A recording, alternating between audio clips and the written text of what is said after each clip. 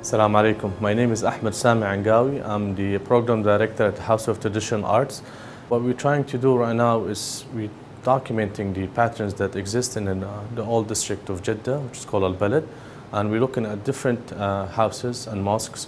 In this video, we're going to be looking at the six-fold pattern that exists in Ribat al-Khunj al-Saghir. It's a tessellated pattern, so we can start with the one unit and we see how it tessellate and develop into the plaster carving that we see in the Ribat. So this is actually the basic grid that we use for the six-fold pattern, and it's called the Flower of Life, and usually you see it on most of the doors. So this is the first unit, and from this first unit you can see how it tessellates to develop the patterns in there, and you can see already the form, the shape that we have developed from the sides. So we're going to start with the first circle. Any place in its diameter, we'll do another circle.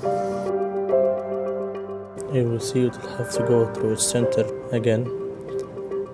So each point that intersect with it, I will do another circle.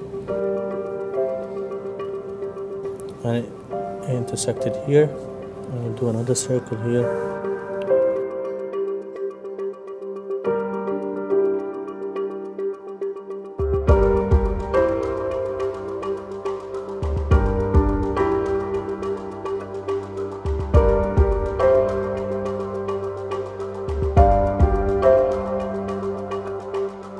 6 circles around one circle in the middle, and we're going to keep adding another circles to let it grow as well. So starting from those points at the end, we're going to do other circles.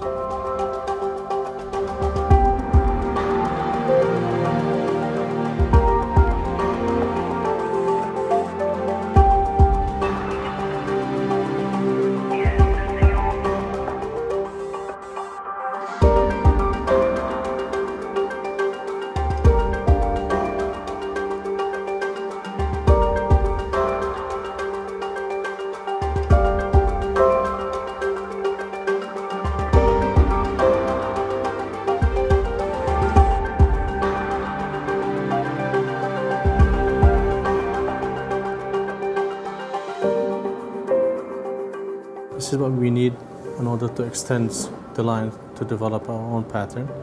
But before we go ahead, we need to do the same process steps here, here, and here. We connect them together to get the shape.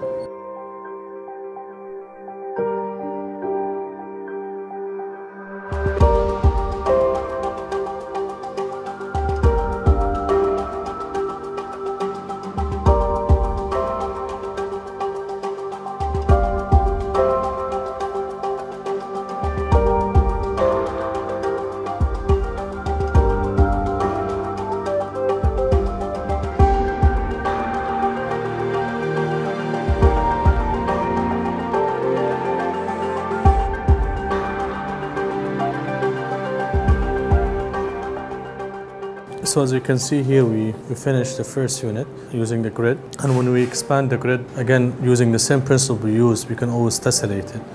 And this is just to give an idea. It's the same pattern here, so when you tessellate it, it will fit perfectly on the other, and you can keep going and tessellating in all the sides. You can see it here, you can see it here as well.